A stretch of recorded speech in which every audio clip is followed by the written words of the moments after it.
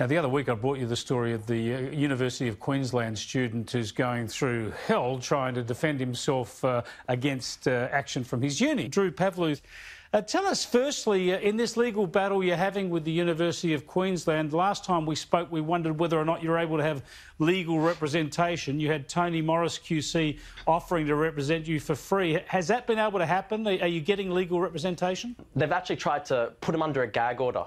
So they're trying to make sure that Tony can't speak about the proceedings. Now, I think that just demonstrates to everyone just how, corrupt, opaque these proceedings are. They're an attempt, to do me over behind the scenes, in the shadows.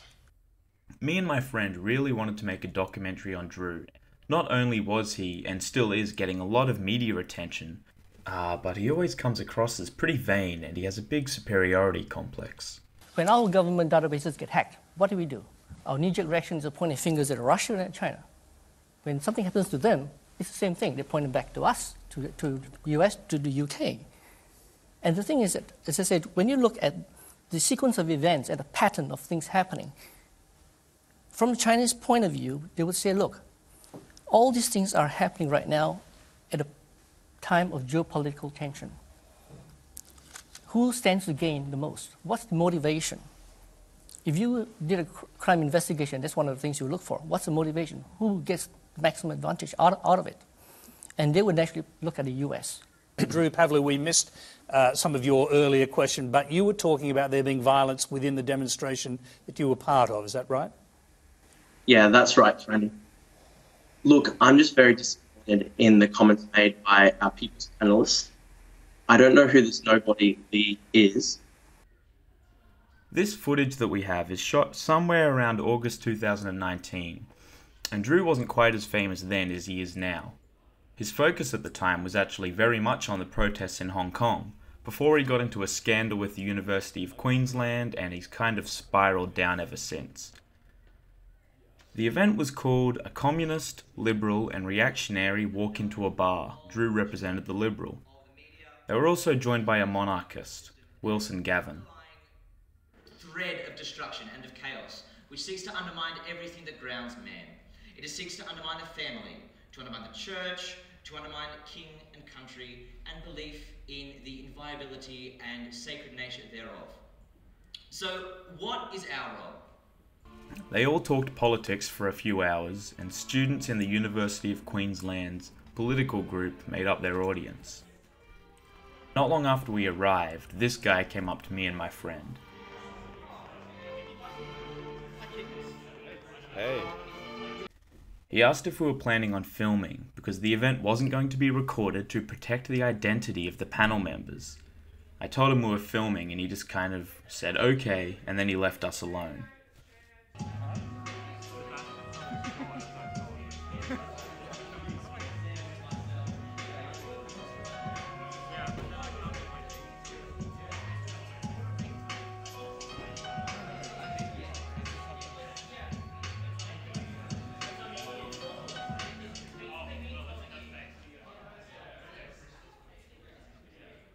Many of our great minds, even if we are missing one for the very brief moment that he is not here, I'd like to introduce them. On the far left, of course. We have far right. For example, for them it is the far left. We have Comrade Jacob Apple.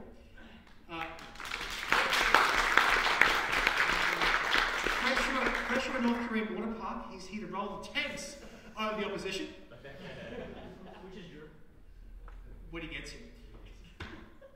In the slightly less left, but not really, we have Sebastian Cabiet, known to Discussion Space poster and real reader of Oswald Spengler. Further along, we have the notorious Prince of Wilson von Gavin, destroyer of the moderates in the LNP, sucker of the Conservatives, and bane of the Protestants.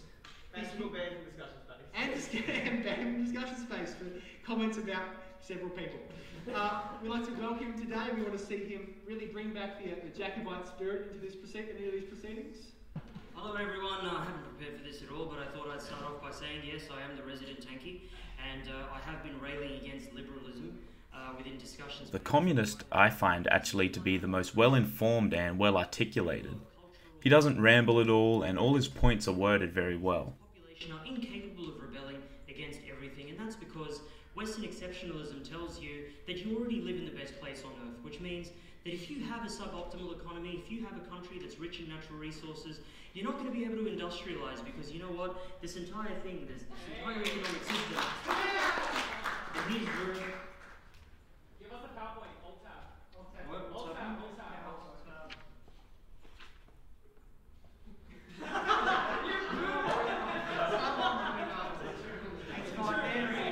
They say Jay's an Assadist, he supports the brutal Assad regime, long live Bashar al-Assad. That's right, that's right. They also say Jay supports North Korea, another totalitarian regime, Jay supports the Chinese regime. Look, say what you will about these countries, right? But the reason they are authoritarian is because their population are actually rebellious. Here in this country, you have liberalism precisely because the population is not rebellious. So they can give you liberalism knowing that you're never going to rebel against the system whatsoever, right? Like, I went to North Korea, right? Great country, right? You totally got to go there, right? I'm happy to have heckling, by the way. It actually works better that way. Anyhow, seagull. Seagull. Okay, you're probably wondering why this 5'2" Middle Eastern Indian looking kid just vocalized the word seagull. What's the purpose? The point is to illustrate that by positing some kind of intention behind language, does language actually really mean anything?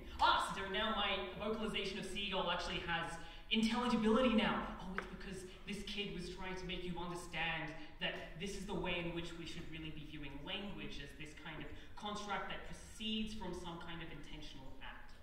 Now, to understand language, words, phrases, concepts, and ideas that we used to think and speak with, we need to think of them as kind of constructs and modes of intentional discipline, as per my seagull demonstration. We must also then posit this intentional agent fundamentally directing the forms of language, not just these vocalizations. I have no idea where that spiel was going.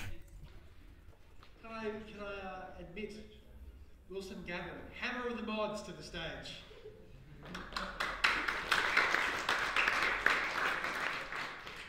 Well, there are no real lib cucks here tonight to offend with an acknowledgement of country, so I'll jump right into it. Liberalism is an abomination. Liberalism is a monstrous abortion. It is a monstrous abortion of... A few months after this footage, Wilson protested an event in Brisbane City. It was a book reading by drag queens to a group of young kids at a local library. Wilson went there with a megaphone and basically displayed his distaste for what was going on. The event went somewhat viral within Australia that night, and people online really weren't kind to Wilson for it. He had a lot of abuse thrown at him on Twitter, and students and local politicians thought he was out of line, going to an event and yelling at children in a public library. And Wilson actually committed suicide the morning after. Of liberalism, of republicanism, of democratism, of communism, of socialism, and all the other nasties that have emerged over the last 300 years. In short, they are Whigs. Liberalism has been insidious over the last 300 years, and I think it would be remiss not to note the vast Masonic conspiracy that has grounded itself, and, you know, one can scoff. I'll wait for you to sit before I go on, because I need to, like, compose my thoughts and stuff. Stalling. I'm not stalling, but...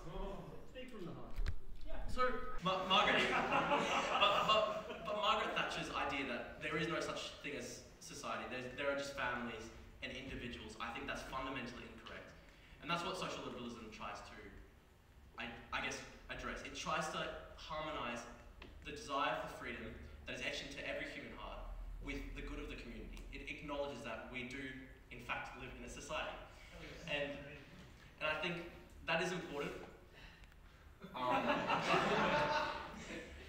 It's important because it's a fundamentally stronger understanding of what human nature is like, what human communal life is like, and that's why I'm going to be arguing to defend social social liberal tradition today, because I think the sorts of political orders that Sebastian's not that bad. But like the types of social orders that like Jay or Wilson would advocate are just like so fundamentally nightmarish.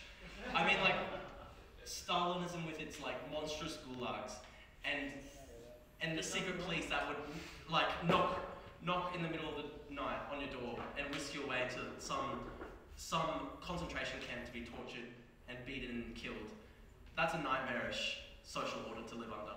And equally, I think Wilson's ideal of like that feudalist, I don't even know what it is. Like, I think it's I think we should impose, I think we should continue to, we can't, no military option because that would only aid al-Nusra, but we should put sanctions on Assad's regime. To starve Syrian children. No, to starve Assad. Like fucking putting, putting fucking sanctions on luxury goods so that like Bashar al-Assad's like butcher wife, like go to like Paris and buy like fucking Louis Vuitton handbag, or like they fucking sarin gas, like that's fine. Drew kind of loses cool. His tone and delivery turn from a stutter and he gets an impassioned yell. And looking back at this footage, like a year after I took it, my perception of Drew is kind of better than what it was at the time. I can actually hear some urgency and passion in his voice. I just really don't think he's using the right platform to do it. Same way they are. Because I think this tradition rests on fundamentally an incorrect understanding of human freedom and human nature. And that's basically all the footage we shot at the event. Since this, Drew has been in headlines worldwide, and his fame and popularity have only grown. Recently, the University of Queensland suspended Drew for 2 years. They filed a list of complaints. Amongst those were not only his anti-Chinese Communist Party protests, but complaints of bullying and harassment. At the time of my editing this footage, Drew has lodged an appeal with his lawyer and is suing UQ for $3.5 million. Whatever you find in this footage, I hope it resonates with you and your beliefs. As someone that is generally uninterested in politics, I find the mannerisms of these four a lot more interesting than what they're actually talking about. I don't think they're saying anything new or anything important at all, but their childlike taunts are a lot more interesting to watch. But I do really feel that these students, and the people that went there to watch the event as well, have a lot to learn about the power of words and the seriousness of what they're talking about. I made this video to show the juvenile manner that they just throw insults at each other or talk about these very serious issues that are going on in very serious countries, things like rape and murder and child poverty. I hope that Drew Pavlou is able to mature and use his very unique position for someone of his age to better humanity, I guess. By Sunni, ultra-radical, ultra-fundamentalist actors trying to push Orthodox Christianity and Shiism out of the region. Syria is ground zero for this. Syria is where we are seeing tens of thousands of fighters who've been radicalized from across the world, centering in on one specific regime. I'm not really a fan of national sovereignty, but if you're going by the rules of the liberal-based order,